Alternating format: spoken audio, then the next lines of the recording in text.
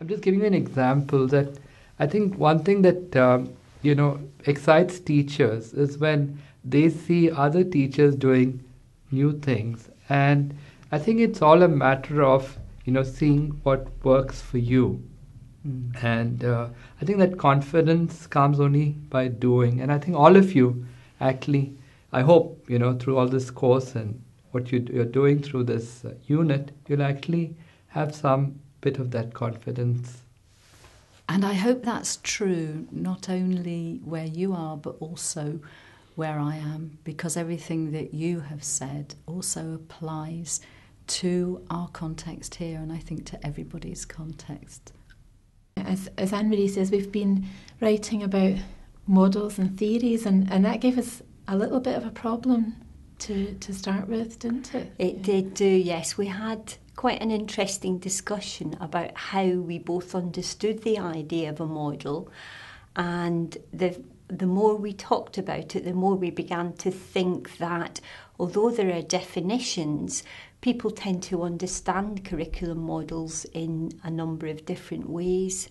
Yeah, and we didn't necessarily have the same view in that. And I came to e-assessment and online testing many years ago, back in the 1990s, and I suppose I would be a sort of an online testing entrepreneur in that I tried out lots of versions, failed miserably, have learned lots of lessons along the way, which is one of the reasons I'm involved in writing this module. I want to share the horror stories as well as the successes that we've had in online assessment. And so, David, what skills and attributes do you think have helped you succeed as a GP?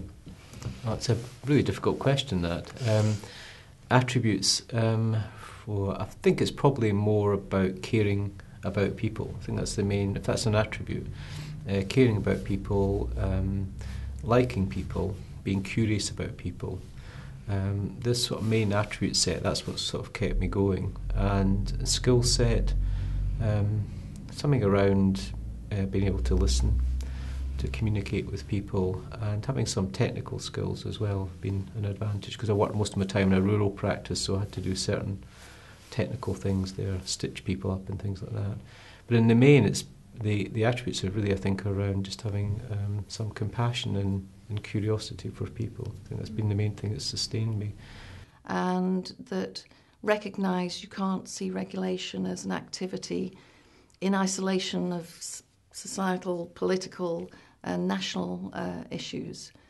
So it's quite a challenge, right, I think, in a unit on models.